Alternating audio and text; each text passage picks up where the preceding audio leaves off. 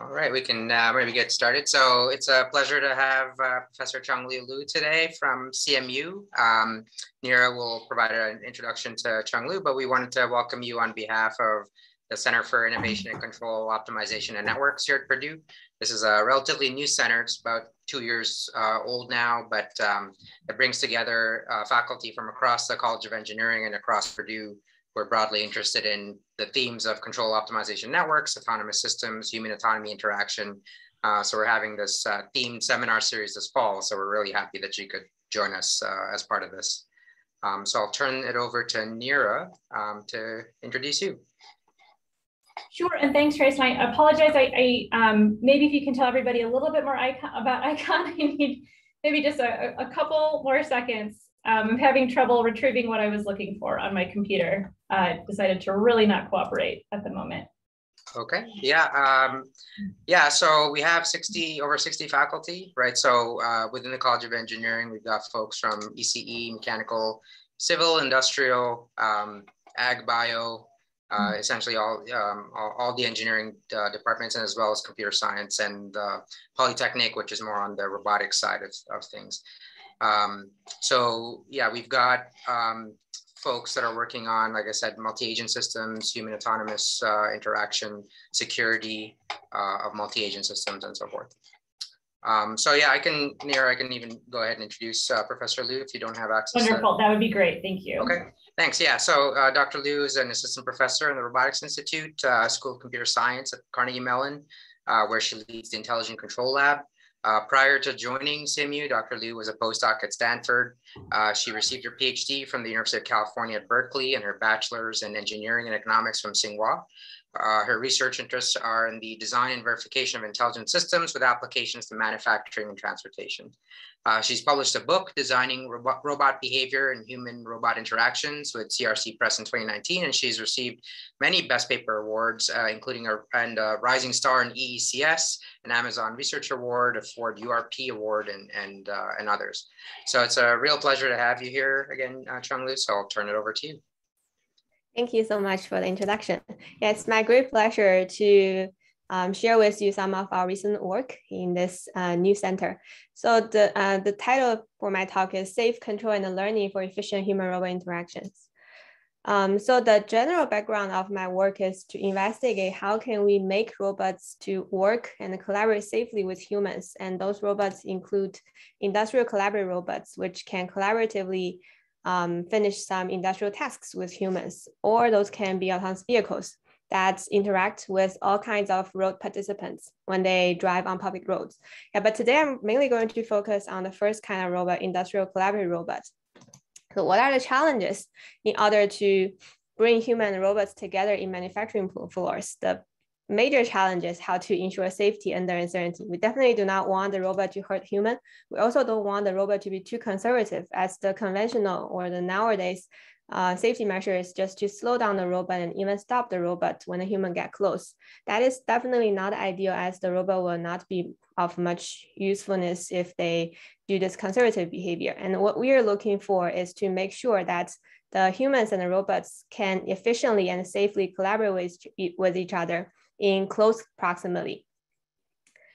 And in today's talk, I will mainly discuss how we enable this kind of scenario to come true. For example, how we enable a robot to jointly do some manipulation with human. For example, this is clean the table. And all of these bring us to the design objectives and the design challenges. So the design objective for those kind of human-robot system is that we should not only ensure safety, but also try to maximize efficiency within the safety constraint. And the constraints that we have during the design for the robot behavior are that we have uncertainties in the system, that human behaviors are highly unpredictable and the time varying, and also can be affected by the robot behavior. So how can we deal with those uncertainties during the controller design is a huge problem. And the second is that the robot needs to generate real-time response to the humans and to the task needs. Then how can we make sure the robot can finish those computation in real time under very limited computation capacity? So just to provide you some general cost, usually an industrial robot costs about 10K to 20K. and a very powerful GPU is also 10K to 20K. So it's insane to equip those very expensive GPU with those industrial robots. So how can we use those existing onboard computation to achieve real-time and efficient response? That is also a challenge.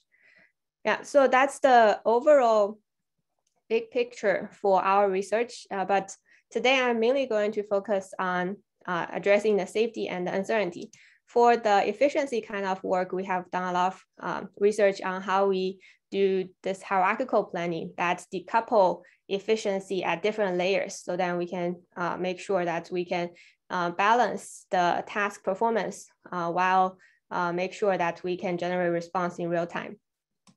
And then for the computation, we have developed a bunch of real-time optimization algorithms to make sure the robot can generate response in real time under very limited computation capacity.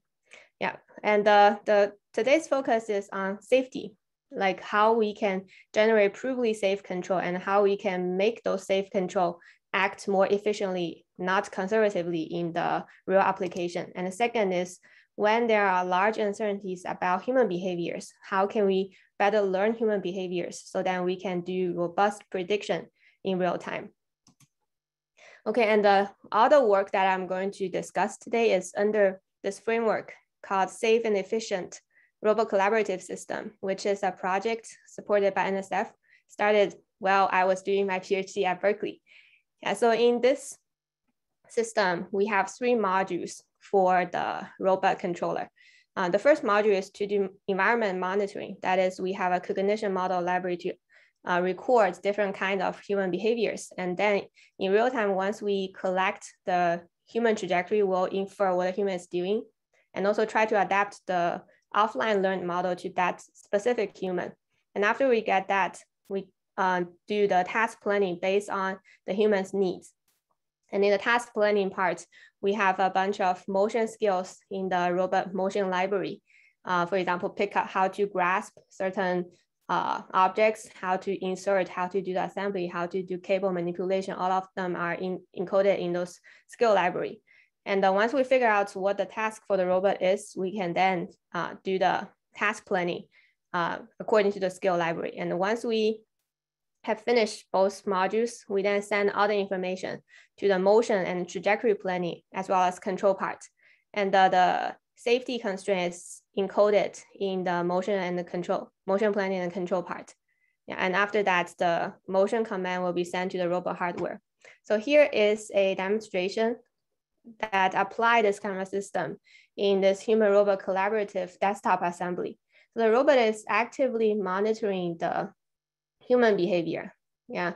So after the human put this fan or put this hard disk into this desktop, the robot infer that the human may need a screwdriver to fasten that assembly, and then it will pick up the screwdriver and then hand it over to the human for human to finish the task. So that's the overall framework. And today, in the first half of this talk, I will talk about how we do the safe control given all the information that is already generated by a higher level. And then I will talk about how we can generate robust prediction in real time about different human behaviors. And finally, I will talk about some of our recent work on this learning of diverse motion skills. Okay, so first part of the work, safe control. I will mainly focus on the energy function-based safe control idea. So if you work in control theory, then you probably will be very familiar with this kind of energy function-based type of control. It's used a lot to prove stability, reachability. The key idea is that we should always design the system states to have low energy, and then design a system control strategy to ensure energy dissipation. So then if that control strategy is applied, we'll eventually converge to our desired states according to this energy dissipation. Yeah, so and as illustration is shown here. Yeah, so once we release that ball, the ball will eventually go to this low energy part. Yeah, and this kind of idea is widely used in Lyapunov type of analysis, in value function, in barrier function, and also in hyperstability and the passivity passivity kind of analysis. And we're going to use this kind of idea to ensure safety. But before we apply that idea, let's first look at what is the exact safety specification we want to ensure in this system. So we assume that our safety specification is a hard constraint on the state space. That is, the robot needs to make sure the system state that include both robot state and the human state stays in a constraint set denoted as XS. Yeah, so under this safety specification, we have two problems to address. First problem is called forward invariance. That is, if the system's initial state starts inside a safe set, can we design a control law to ensure that the system will never leave the safe set? That is, to make the boundary of the safe set repulsive. And the second problem is, if we start from outside the safe set, can we guarantee that safe system can go back to the safe set in finite amount of time? So this problem is also called as finite convergence problem.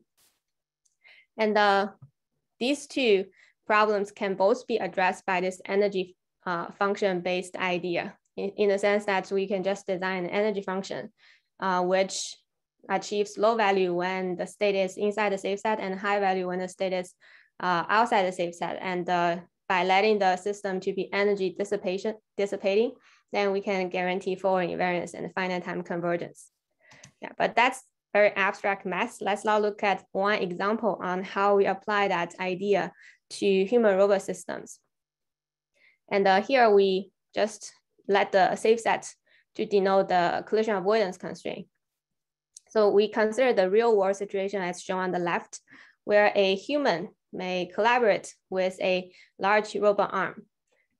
And in order to ease the computation, because the geometry of the human and the geometry of the robot is very complicated, in order to ease the computation, we build a simplified computation model, which uses those capsules, standard geometry capsules, to wrap all the robot link and the human body.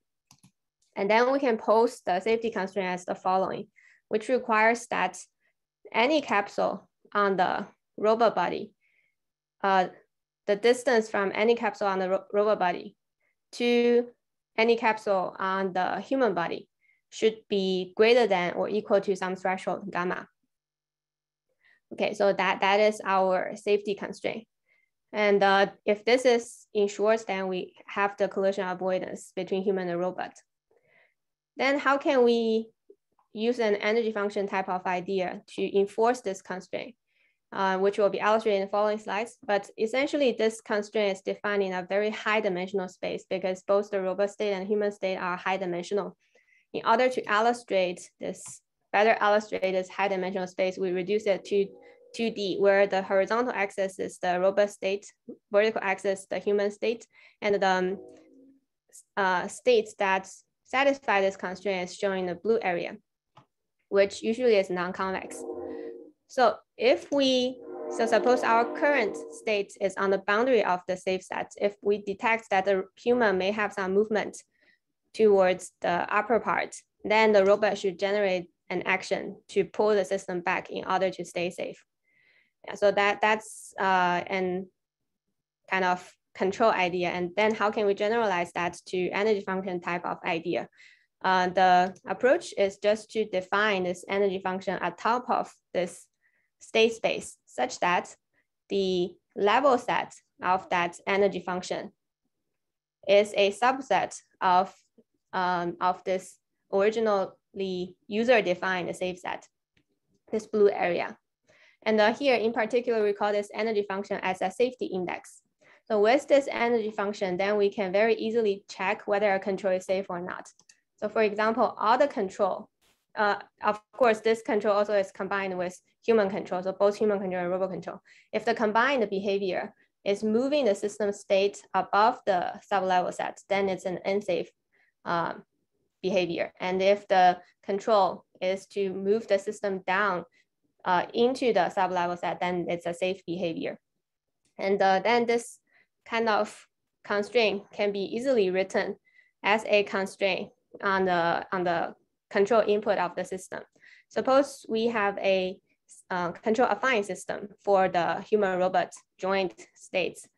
So X contains both the human state and robot state, but the control U here we assume only contains the robot control. So the dynamics is shown as this X dot equal to Fx plus Gxu, where the human control can appear both in Fx or Gx here. And as we said, we can use the sign of this energy function to decide whether the behavior is safe or not. And the sign is, or the change of the energy function is denoted as this phi dot, which equals to LF phi plus LG phi multiplying U. And those LG phi and LF phi are lead derivatives. So then the constraint on the safety index, that phi dot should not pointing the system above the sublevel set. This constraint can be turned into a constraint on the control through this relationship. And very interestingly, if the system is affine, control affine, then the control constraint, resulting control constraint is a half space constraint, which is very easy to compute. So an illustration is shown here. Suppose we have a control space and this is the origin. Then this set of safe control constraint is a half space whose normal direction is along this lead derivative LG phi, which tells us what is the safest direction or the steepest descent along the safest direction. There's a perpendicular direction that is perpendicular to this LG phi. This term does not affect our safety. Hence, we can do something about this term to make the system still behave efficiently. So this is the general idea about how we design the safe control. And after we get this kind of half space constraint on the control space, we can directly apply this half space control constraint on top of any nominal control we have. Those nominal control can be some learning controller, some PID controller, or even MPC controller. And the idea is fairly straightforward. We can just do a projection from the nominal control to the set of safe control that we have found earlier that's compliant with the safety constraint. And we can do this by doing this quadratic projection. Okay, up to now, if you are familiar with those control barrier function type of approach to ensure safety, you might find this is very similar to those approach. Yeah, but the point I want to claim here is that control barrier function based approach is just one type of energy function based control. And they have a unique way to choose how they pose the constraint. So for example, their constraint is always posed as phi dot smaller than negative lambda phi. But there are also other methods that will pose the constraint differently. For example, potential field method, they do not do the quadratic projection. They just add a fairly large descent along the gradient phi to modify the nominal control. And also a sliding mode type of approach, add a very large descent along the LG phi direction. And also in our previous work, we have introduced a bunch of algorithms, for example, the safe set algorithm, where we also do the quadratic type of projection, but we do not try to enforce any constraint when the robot is already in a safe state. Yeah, so if this phi is smaller than 0, then there's no constraint. If the safety is about to be violated, then we add a constraint. Oops. Yeah, and we have compared all these approaches on this simple human-robot interaction case, where this blue dot is, blue circle is controlled by human through like a trackpad. And this robot arm is running these algorithms shown here. And then we generate a bunch of random seeds for this kind of situation. And for each trial, we record the final safety score and the efficiency score. Efficiency score is how many dots those systems can achieve, and the safety score is how far away the robot is from the humans throughout the whole process. So the safety is always guaranteed for all the methods in the sense that there's no collision. But as for how far away the robot can be away from the human, that's different. As we can see, these 4 methods generate very different trade-offs as shown in this figure.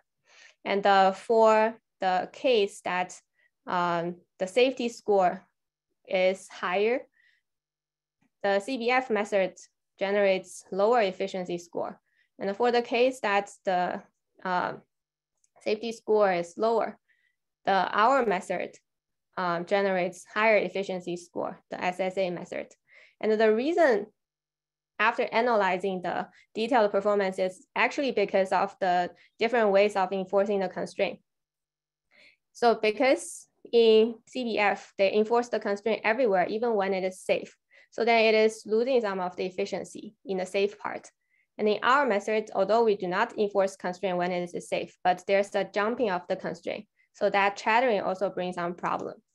And so then after this analysis, we proposed this new algorithm called sub-level safe set algorithm, which essentially combines the constraint of CBF and our method, in the sense that we do not enforce any constraint when it is safe. And when we want to enforce constraint, we enforce a smooth constraint does not have this chattering effect. And after that, when we run this experiment, we can see our new method, this purple one, outperforms both existing methods. And we believe this is a good way for us to analyze safety and efficiency of different systems and improve the hyperparameter design. Okay, and so for our method, we have applied it widely on different hardware systems. And here we're going to hear the video is showing one application on this robot arms. So this robot arm is trying to avoid this obstacle, pink obstacle. At the same time, move this black workpiece towards this green box.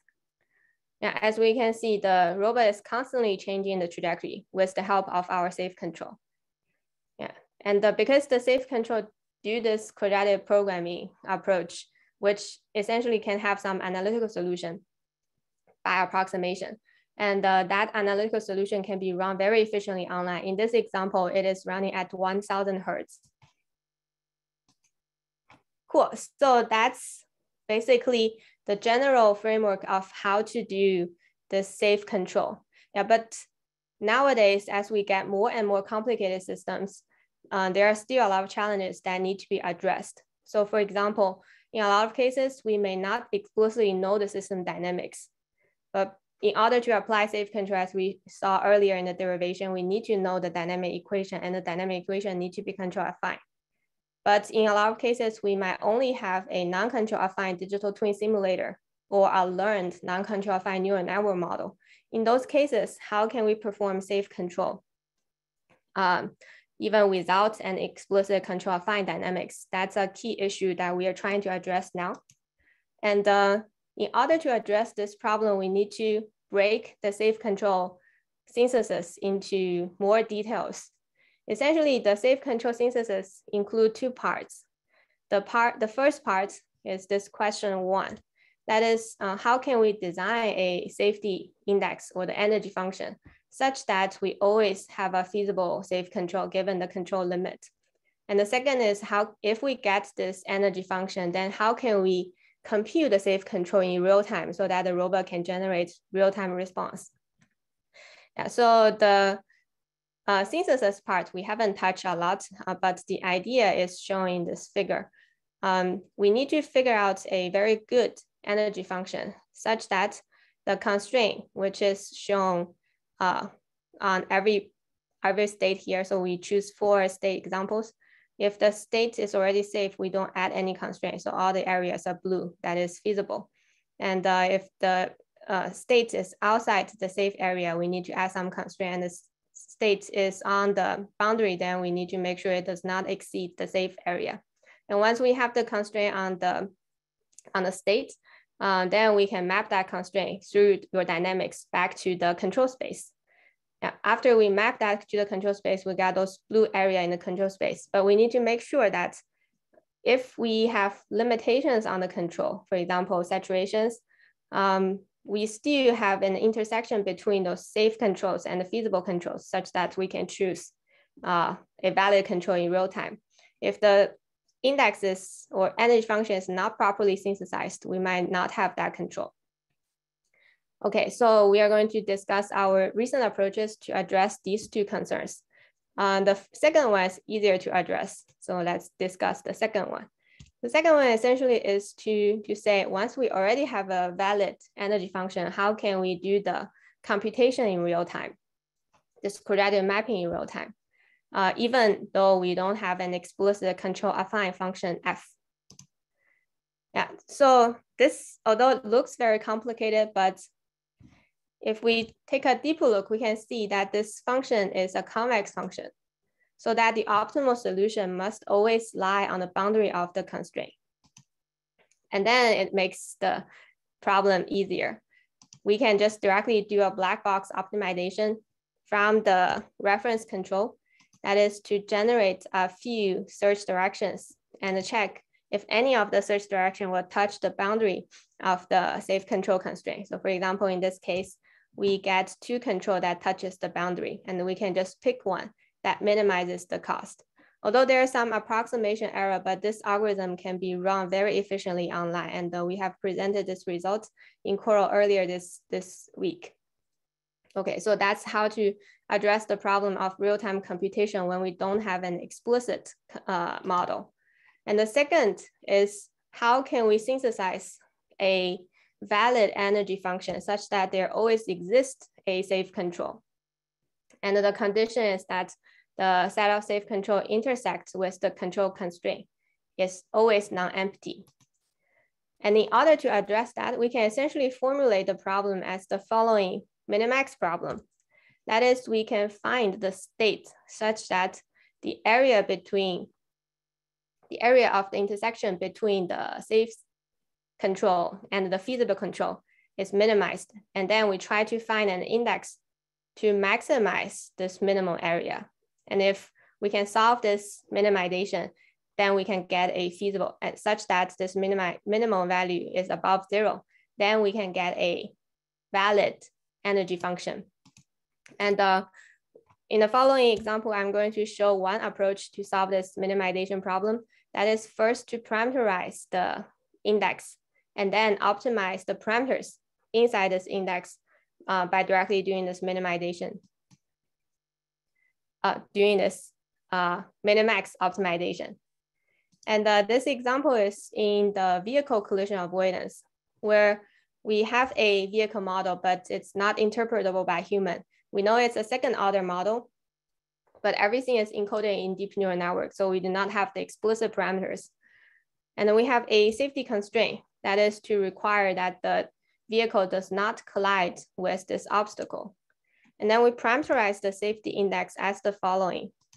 Yeah, why we should parameterize it like that is because we have proved in our previous work that if we parameterize like that, then we can guarantee, if we can select the parameters such that the set of safe control is always non-empty, then we can ensure the safe set is forward invariant. So it's good. Yeah, and in the following discussion, we are going to show how this minimax optimization will choose the parameters. One parameter is the constant margin, and the one parameter is the order of this zeroth order constraint, and the other is this k multiplying d dot. So how this optimization will modify these parameters such that we can guarantee that at every state, we always have a feasible safe control. Yeah, so we use this phase graph to do this illustration. In this phase graph, the horizontal axis is the original index phi 0, vertical axis is phi 0 dot. Yeah, so if we use the naive original constraint phi equal to d mean minus d, then the phi smaller than 0 is this half space, green half space. And this has some problem, mainly because if we are, oh yes. Oh, okay. So if we are on this positive parts of phi 0 equal to 0, but phi 0 dots is greater than 0, then we don't have any approach to bring the system back towards the safe area, because if we are on this state 2, because the system is second order system, so we can only affect acceleration but not the velocity. And now the velocity is positive, so then even though we can add a large acceleration, but the system will first go to the unsafe region and then come back. That is not a desired behavior. And because of that, when we check if X2 has any safe control, we find there's no safe control. Yeah, but after this first step of minimax optimization, we get to a different set of parameters as shown here. And with these parameters, we can see now every sample state has a feasible safe control that US has some intersection with this omega.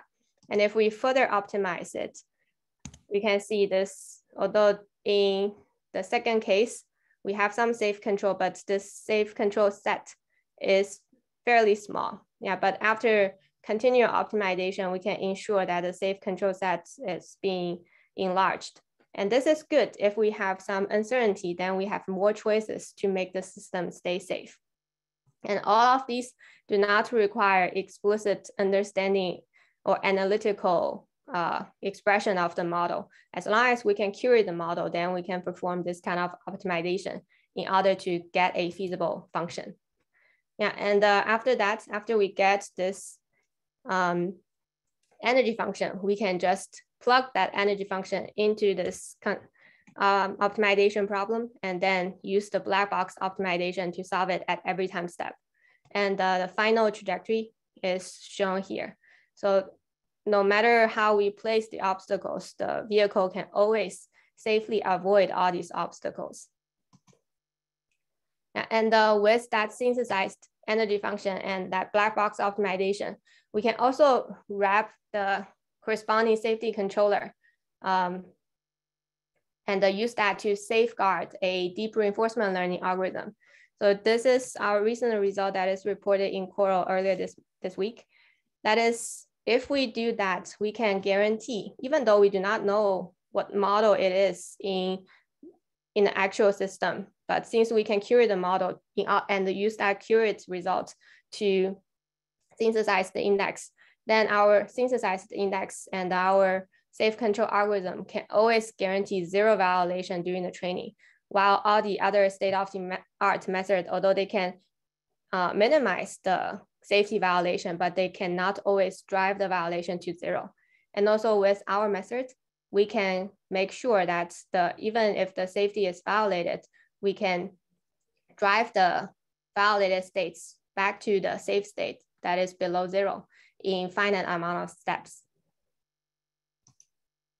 Okay, so that's how we can do the safe control. And that is the bottom layer of our whole system. And in order to do the safe control, as we said earlier, we need to have some description about how the system will evolve. And that evolution of the system also includes how the human will behave in the near future. And in order to get a good human model, we need to do some learning and make sure that we can learn a good model that can fit individual behaviors as well as time varying behaviors of individual humans.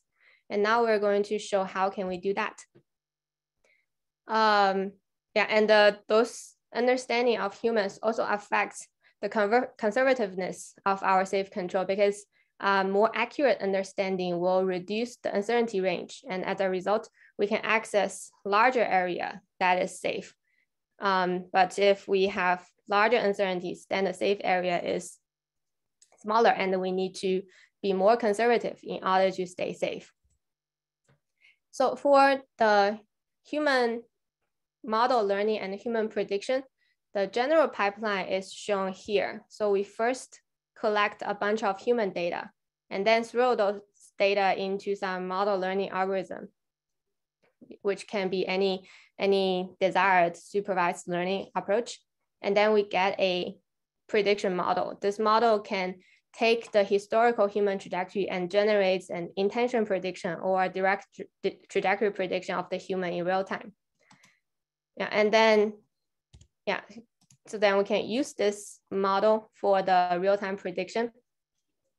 But the problem with this process is that how can we make sure that the human data we get will always align with the real-time measurement we'll get when we use this model? this is actually very hard to ensure because there are always distribution shifts. For example, we might encounter different human subjects, or through the interaction, the human's behavior may be changed by the robot, by interacting with the robot. And in order to deal with that distribution shift, it is not ideal to collect massive amount of data, or it's actually also too expensive to do that. So we need to design more intelligent algorithms to deal with this kind of distribution shift. Yeah, so here we are going to discuss two kinds of solutions. One solution is to use online adaptation, that is to adapting our model online in order to mitigate the distribution shift. And the second approach is to do targeted data augmentation, that is to understand what is the most necessary data that we need to be added to the system, and then just add those target data without doing extensive experiment again. Okay, so for the first approach, the human model adaptation, these kind of adaptation will be very necessary, especially when we deal with human, because human has 10 varying behaviors that their behavior may change due to fatigue, due to the interaction with the robots. And also different human subjects may have different behaviors. And if we do online adaptation, a good kind of side effect is that usually the adaptation algorithm will help us to quantify the uncertainty online so that we can use the uncertainty to shape our control. And here is a video showing the comparison between two human motion prediction case. Left is without adaptation, right is with adaptation. So we can focus on this elbow prediction. As we can see, with adaptation, the elbow prediction is much more accurate. But why is that the case? That is mainly because in our data set, there are some human that tends to lift the arm and some human tends to rest the arm on the table. So then the model learned an average behavior. And then after online adaptation, for this human, the model realized that this human tends to rest their elbow on the table. And after understanding that, the prediction is much more accurate than previous. Okay, so essentially how this adaptation is done algorithm-wise, it is shown in the following slide. Suppose we have some offline model. Suppose we have some ground truth model first that maps the previous state of human to the future state. And then we can build a prediction model and parameterize that mapping using some parameter theta. In the k-1 step, we can use that model to generate a prediction. And then in the k time step, we can get the true measurement and then compare that true measurement with our prediction and then go through some adaptation mechanism. Go through some adaptation mechanism and generate some modification of our model parameter and then use the new model to do our prediction again. And then we can repeat this process again and again during the online execution. And you may wonder what kind of algorithm can we use to do the adaptation. And essentially any algorithm that can help us to transform the state prediction error to parameter update, we can then use it for adaptation. So most common methods are gradient-based methods, which is stochastic gradient descent, Adam and S-grad, or second-order Newton-based methods, which include recursive least square, extended Kalman filter, or modified extended Kalman filter. We have compared both these two types of approaches and find that both approaches, as long as we have adaptation, we can definitely achieve a better performance that is smaller error compared to without adaptation. And in general, second order approach will achieve better adaptation result. That is mainly because those Newton-based methods are better for the optimization when we are already very close to the local optima. And because the model is already well-trained offline, even though there are some small variations online, we're still very close to the local optima. So then second order methods gives us this very fast convergence, while gradient-based method is good to do the training from scratch, but may not necessarily be good for those small modifications. Yeah, but definitely in order to make those second order method works, especially safely take the inverse of the hashing in those second methods, we still need to do some tricks. For example, adding some smoothing effects or forgetting effect to make sure that we have the inverse of the hashing does not blow up. Okay, and here is some results that we generated for the adaptation with that human arm prediction you have seen in the previous slide. And then we compare our adaptation approach with respect to all the other, or most of the other state-of-the-art human arm prediction approaches. And our method is shown in the thick red curve. As we can see, our method achieves the best performance in all kinds of scenarios. And also it's worth pointing out that for a different human subject doing the same task, if you can see, the error is usually about 0.1, 0.2 meters. So it's actually kind of big for models without adaptation. For our with adaptation, it's 0 centimeters, which is still good. But for the case that we have same subject doing different tasks, all the models will give small errors, which is on the 10 to the -2 order, which is much smaller than the other case. That is to say, different human subjects may require more adaptation, and it's more likely that if we haven't seen the new human subject before in the data set, then the model, if we do not do adaptation, will not generate desirable performance. But it should be fine if we have seen that human, but it's just a human doing a different task. The learned model may still be relatively good even without adaptation. Okay, so this is the first approach, that is to use the real-time measurement to adapt our prediction model. And there's a second approach, that is we can directly augment our data to make sure that before we deploy the prediction model, there's already some guarantee that it can transfer to certain type of distributions that we might see online. And how can we do this? So we are going to use this human intention prediction as one example. So in the human-robot collaborative assembly, we usually need to identify what the human wants to do next so that the robot can then plan its action accordingly. And in this case, we just predict what's the next object the human wants to pick and whether the human wants to do assembly or just to reach some part or just to retrieve some part. Yeah, so these are different labels, and we want to be sure that we can correctly predict those labels so that the robot can generate corresponding behaviors. But this prediction problem is actually not that trivial. Especially the learning can be screwed due to many reasons. And here we summarize two major reasons that can make the learning inaccurate. The first reason is that the labels for different actions may be highly imbalanced in our data set.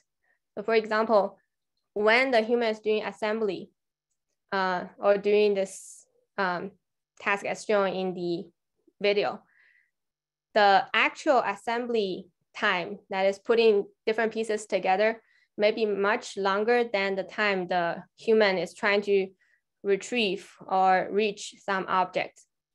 And because of that, the model accuracy, if we naively throw the whole trajectory that we collect from this human behavior to our model, then because of this imbalance, the model accuracy for assembly label will be much higher than the other labels, which is definitely not good. And then the second source of inaccuracy is the noisy measurement. So in our work, we first use a human detection module to extract the human wrist from the video. And those extraction algorithm, as well as the camera hardware itself, contains a lot of noises. Although the ground truth of the human may be this red curve, red dots, but the measured trajectory may be this purple dot. And this noisy measurement add another layer of difficulty into this classification task. And both of these will generally lead to very poor decision boundaries. That is, the robot may not have a very clear understanding about how to differentiate different intentions. And based on this understanding, then we argue that the most important data that we should add to our model should be those most confusing data on the current decision boundary of our model. Yeah, so for example, if we do a very naive 2D classification where the ground truth is shown here, there are two labels, and then we get a bunch of data, and then we train a model. The learned model is shown here. So as we can see, although it can get most of the clusters correct, but the boundaries are not so accurate. And if we have some disturbance on the boundary, then the result, the classification results may change dramatically, which is not desired. So then we essentially need to add more data on the boundary because those are most confusing to us at the current moment.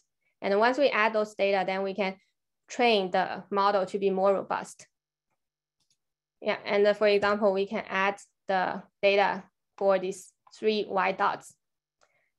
Yeah, although we can identify those 3 white dots on the boundary, but the problem is, how can we know the ground truth label for those data? And in order to get the ground truth label, we can essentially ask the human expert to do the labeling again.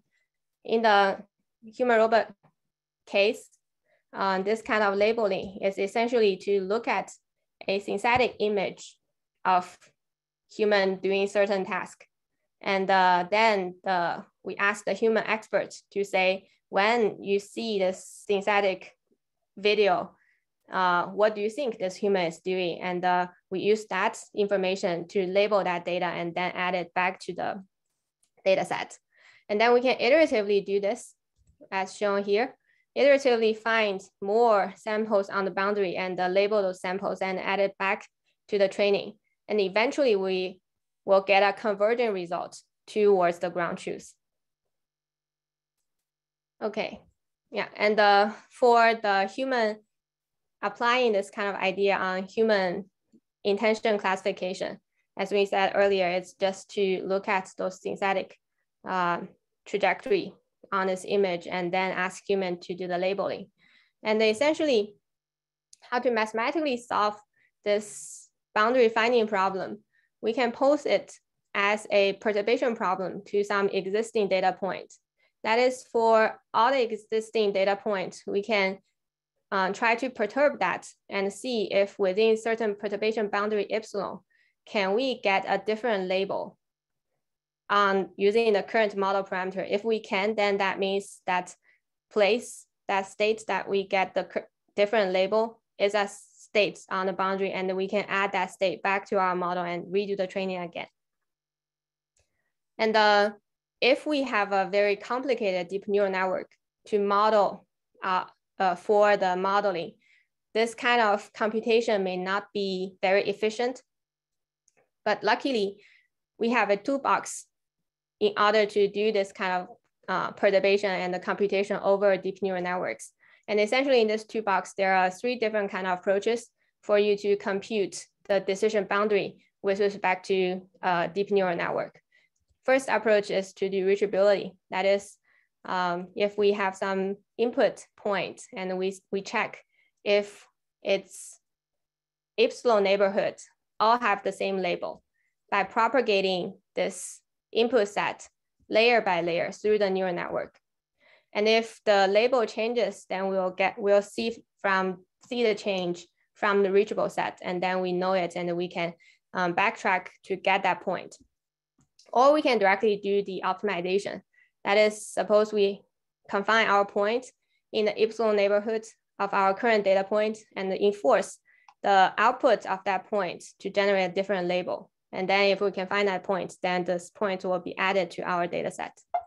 And to solve this kind of complicated optimization constraint with deep neural networks, we can sometimes relax the activation function to some convex function to speed up the computation.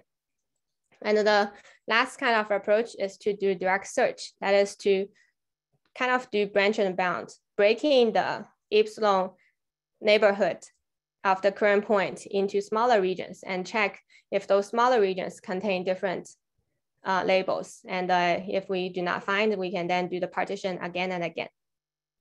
Okay, and with that, this will give us the whole architecture of our iterative adversarial data augmentation approach. So there's a lot of things going on this figure, but the idea is straightforward. We start from a training data, do some network training. After we get the network parameters, we do some, this formal verification is to run the previous 3 algorithms, reachability, optimization, and search to find those most confusing input points to our current model. Once we find those most confusing points, we ask human to do the labeling. And after the labeling, we can augment the data, either to the adversarial data sets if we believe it's just a noisy data, or directly to the training data set if we believe it contains meaningful information. And we can keep doing that. And the overall result is that it will lead us to a converging training result. That is especially helpful when we try to understand human behaviors with very limited initial training data. Now, here's a result with respect to this approach. So we compared our approach with respect to conventional supervised training, that is no data augmentation at all, and adversarial training, that is to only do this augmentation without human labeling. As we can see, our method performs much better than the others. And the most important thing is that it can continuously improve the accuracy while the other methods may overfit. So as a comparison, our method, the main difference between our method and the conventional adversarial training is that adversarial training may contain a lot of false adversaries. That is, although we think the label should change, but the label shouldn't change at that point. And because of those false adversaries, the learning accuracy may drop in the end. But since in our method, we use human to do the labeling, so that a human can detect those false adversaries accurately and avoid that false adversaries to pollute our data set. Yeah, and use that approach during the offline training, we can guarantee that our method has certain robustness, and we can use that robustness to estimate our confidence of human prediction online. The idea is to check, given the current prediction, how large the error bound is. So error bound means how much we can perturb the trajectory such that it remains the same prediction of the same intention.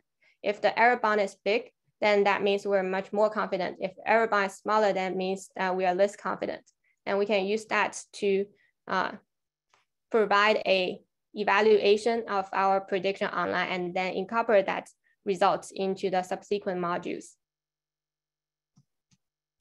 Okay, so that's the 2 approaches. Oh, we are almost out of time. Let me just quickly go over the future vision. So that's how we can do the safe control and the human modeling.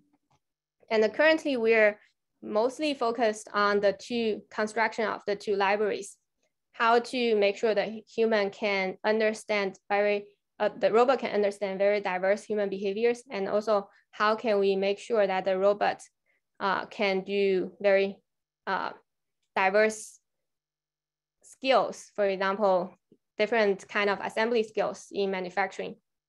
And in order to do that, we believe we definitely need to have more intelligence beyond safety.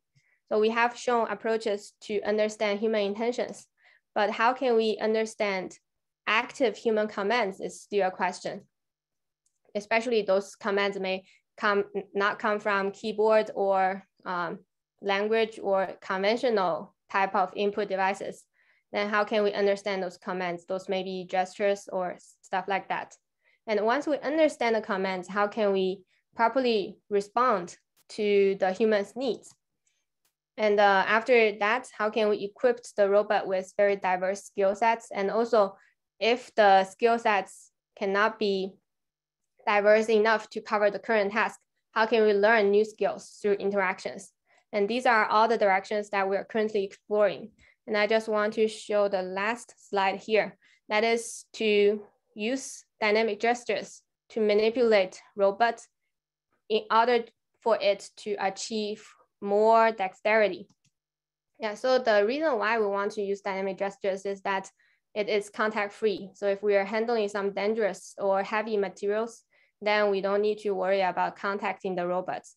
And also, if we are using some kind of those teleoperate devices, the degree of freedom usually cannot fully match the degree of freedom for the robot, and sometimes it's not intuitive.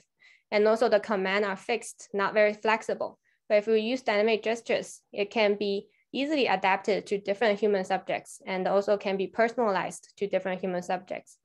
And we are currently developing this kind of technology. So here are two examples. One is doing this, soldering task, and the other is doing the inspection task. So the dynamic gesture for translation motion is usually straightforward to do, like you just move your hand.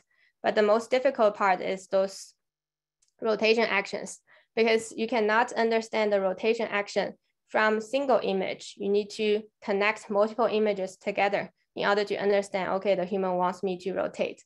And we developed a probabilistic method for robot to properly understand that and correctly follow the human motion. Okay, so I guess that's everything I want to present today. In the end, I want to acknowledge our sponsors and all the students that supported this work. And here's some data set and algorithms if you're interested. Thank you so much.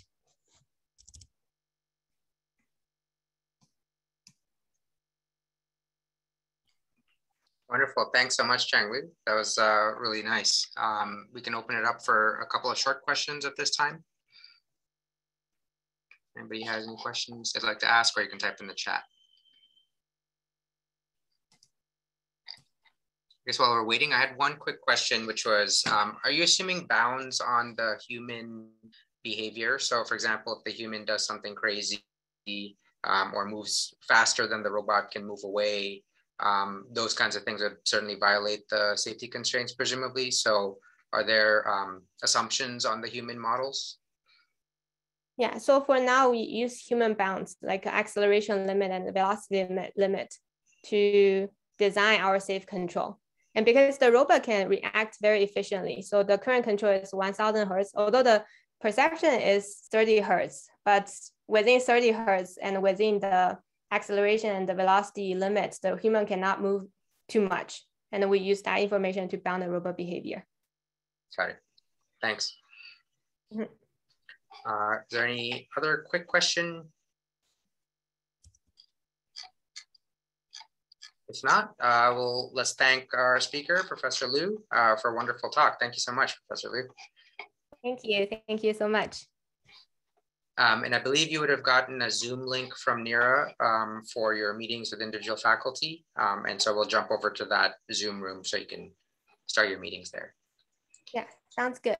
I'll see you there. Thank you. Yes. Thank you.